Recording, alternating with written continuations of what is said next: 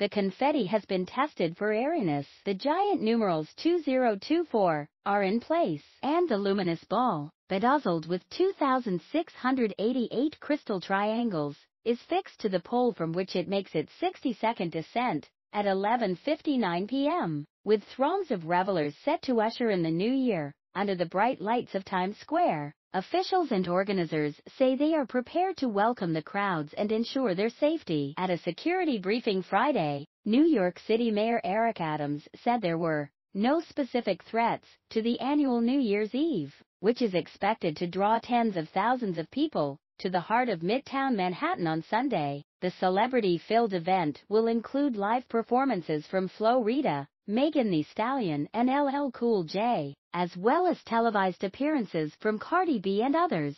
Amid near-daily protests in New York sparked by fighting between Israel and Hamas militants in Gaza, police said they would expand the security perimeter around the party, creating a buffer zone that will allow them to head off potential demonstrations. We will be out here with our canines, on horseback, our helicopters, our boats for monitoring security, Adams said. Officials will also monitor protests with drones, he said, on Saturday, as organizers practiced raising and lowering the iconic ball. Times Square Alliance President Tom Harris said he was confident the painstaking preparations would contribute to a seamless night.